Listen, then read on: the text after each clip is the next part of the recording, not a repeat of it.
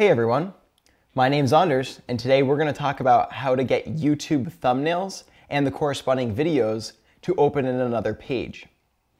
Now I've just logged in to my account and I'm on my video manager. Let's say I want to share the emotional scene sunset video with all of my friends on my web page, on my Facebook, whatever it might be. First, I'm just going to click on the video itself.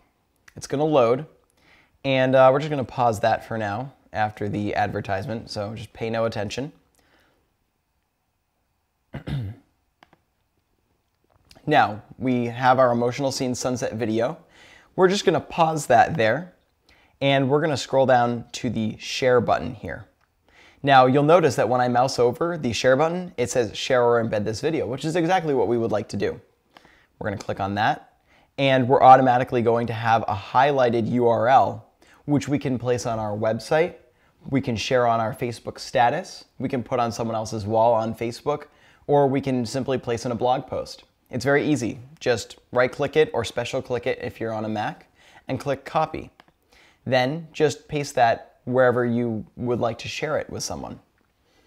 If you want to embed this specifically on a web page, click embed. That's going to give you the specific HTML code that you can place in any website or blog. If you're sharing this in social media, I recommend using the first URL we discussed. And if you want to email it, click on email. It'll give you an appropriate form with which you can use to send it to your friends. At the end of the day, the simplest way to do this is going to be by taking this URL that was originally given to you when you clicked share and copying that and then placing it into whatever medium you wish.